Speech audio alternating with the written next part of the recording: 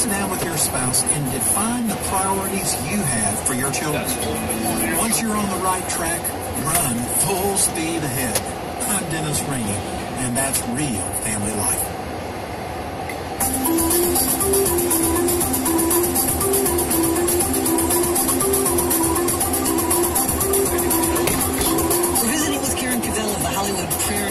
And the last time we were together, we talked about a man who said this: all these people who say success changes people, well, no, it just magnifies what's there. And how true is that?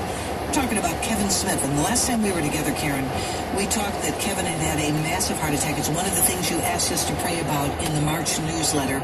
I'd love to get an update from you on how he's doing. And as I understand it, he had a 100% blockage. He's very lucky to be alive. Yeah, that's he was unusual. supposed to be dead, which is quite something. I wish I knew how that shook his heart. I mean, his spiritual heart. I mean, I know how it shook his physical heart. Physical, right? But yes, physically he was almost gone. Spiritually, I wish I could tell you I knew. All I know is that I am praying that a situation like that does not put him back to life as normal when he's better. He is physically much better. What I want to know is spiritually, did that impact him? When you face death head on, what did it do to you? And I'm just praying that the Lord brings you to him and he asks bigger questions and he has different priorities, and that's what I want. And when I get any confirmation, I'll let you know. But at this point, that's still a prayer of mine to see what that looks like. Kim, I love this because I believe that God really very much embraces specific prayers with specificity.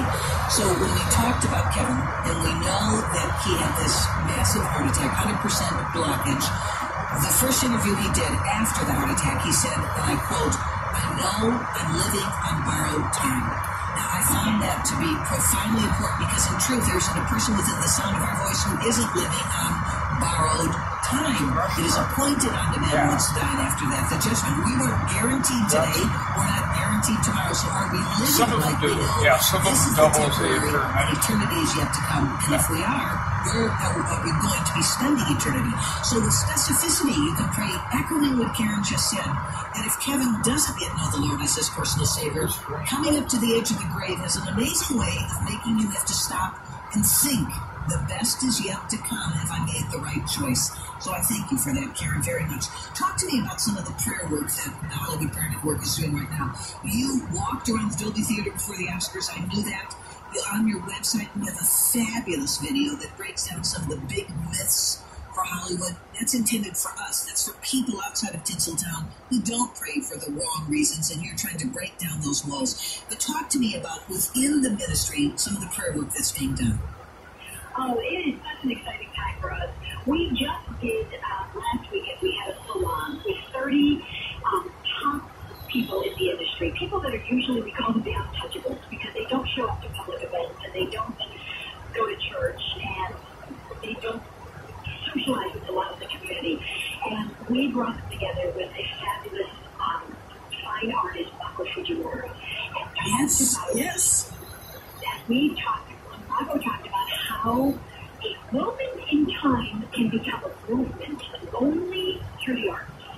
For instance, he brought up the issue of the young people in Washington, D.C., up on the platform talking about the guns.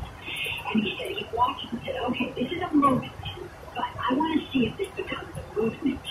And he said, what makes it a movement is the arts, music, poetry, movies. And he watched someone wrote a song. One of the students wrote a song and they performed it. Then some of the students came up and they did poetry. Then he saw someone shooting a documentary and he said, that's a movement. And he said, it's the arts that create a movement.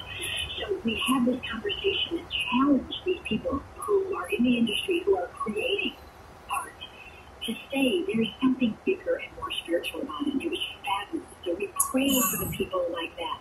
Then on May 3rd, we're having our third gathering on the sound stage at CBS. This is called Legacy, an Evening of Story and Prayer.